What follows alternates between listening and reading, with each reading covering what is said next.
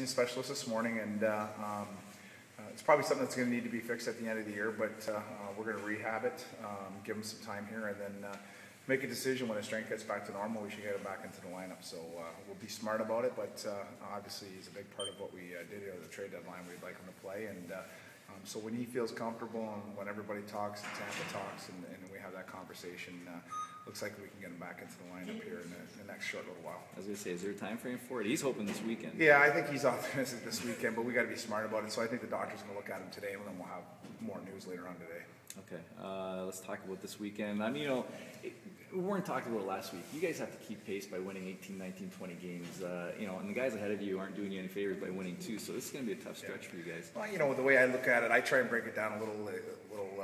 When you look at it in the big picture, it seems like an awful lot to accomplish. But I look at it as we're 6 points back. We gained a point last weekend. We were 7 going into the weekend and into Thursday, and we're 6 now. So we cut 1 off. This weekend we got to cut another 1 or 2 off, and we play them 2 more times, and we got 2 more games, and we have 2 games in hand. So you look at it that way, it doesn't look like it's so insurmountable. I think we got to keep our goals short here. Okay.